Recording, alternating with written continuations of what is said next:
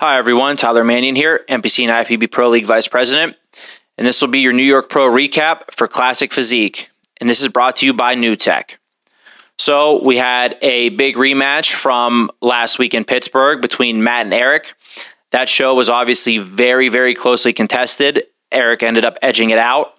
Now here we had the rematch, and obviously the results flipped, and we'll go through pose by pose to let you know why. And I guess before even going to the poses, I do think that Matt came back more separated overall, and especially from the front, than he was in Pittsburgh.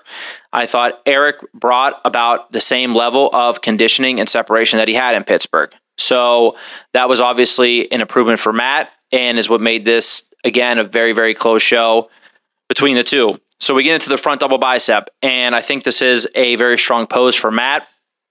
Matt this time did remember to flex his arms. Obviously, this gives his biceps much better shape and detail in this pose. He has a very nice taper into a very small waist, and his quads from the front are very big. They're very separated, and they have great sweep. So for Eric, obviously, Eric has a wider waist than Matt. That is why Eric pulls that big vacuum and also makes sure he's posing from an angle to minimize that, which is very smart. Eric's arms are solid, but they are not a spectacular part of his physique.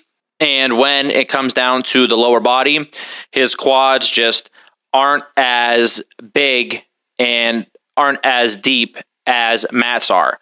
So overall, when you look at flow of the pose, but even looking at the body parts, you see that Matt really exhibits a lot of strengths here. Eric has a very solid front double bicep pose, but with Matt nailing it and also posing correctly, I think when you're looking at them, you see that this is a pose for Matt to make it 1-0. Next up is the side chest pose. Again, this side chest pose is a very close pose between the two. I feel like Matt displays more thickness through the arms and the shoulders here from the side. Eric displays a little bit more thickness through the chest. When you get down to the lower body, Matt's legs from the side are a little bit bigger. Not much, but a little bit. However, Eric has deeper separation from the side here in the side leg.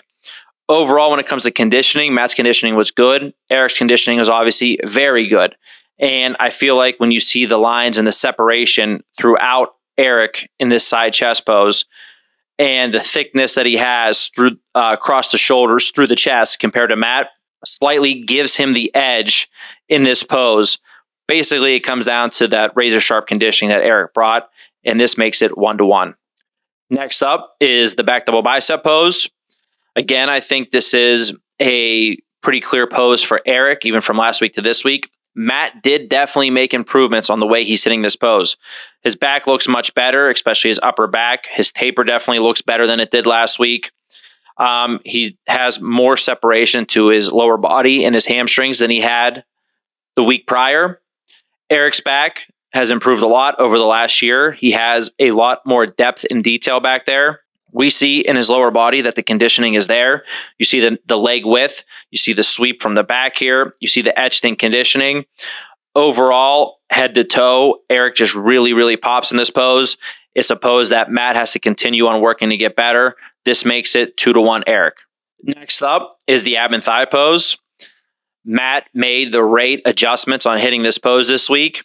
He first sucked up into the vacuum, then blew all the air out of his abs to come down to really display how small his waist is and the detail throughout his abs and midsection. He has a great taper going on here. Obviously, we get onto his lower body. Like I said, he has crazy quads from the front for the Classic Physique division. Those will be tough to go up against no matter who he's going up against. Eric, again, has a little bit wider of a waist. The taper is not as good. And one of his weaknesses are he doesn't have quite the ab detail and separation that he needs. So he tends to just try to stay in the vacuum the whole entire time, which right now is not a bad strategy on his part. But again, when you go into the lower body as well, I don't think his quads quite match up against Matt's. So overall, when you look at the flow of the pose, the taper, and the strengths and weaknesses, Matt takes this pretty clearly to make it 2-2. Now, last up here is your favorite classic pose. Again, just like the week prior, a very, very close pose. Eric plays to his strengths and Matt plays to his strengths. They both make very smart choices with their posing here. Eric does that half front lat spread, half front double bicep, hybrid here with a good leg placement. He hits it with a vacuum to really exhibit more taper as well.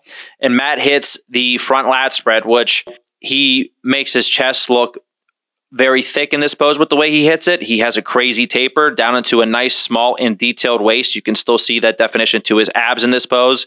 Again, the lower body is very, very strong with the quads.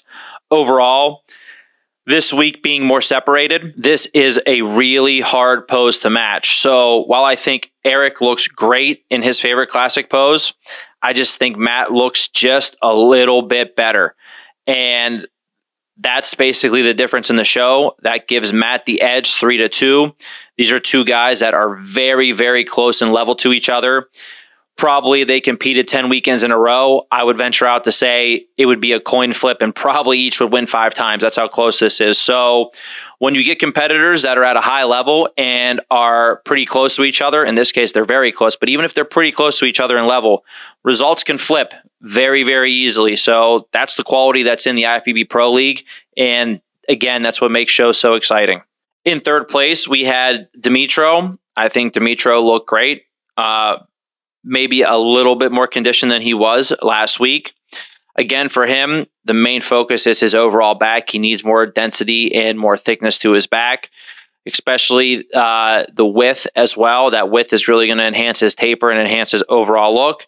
And he still needs to fill out that upper chest, but I thought he did a very good job of being consistent in his first 2 pro shows. In fourth place, we had Bradley. Bradley was much lower at the Pittsburgh, and his conditioning was nowhere near what he brought in this week. So in 1 week, he made a complete transformation in his physique. For him, I think he could use more depth and thickness to his back, and he could also use more size when it comes to his side leg. So those would be the 2 main points I would say for him that he needs to focus on, and trying to bring this conditioning that he brought to every single show.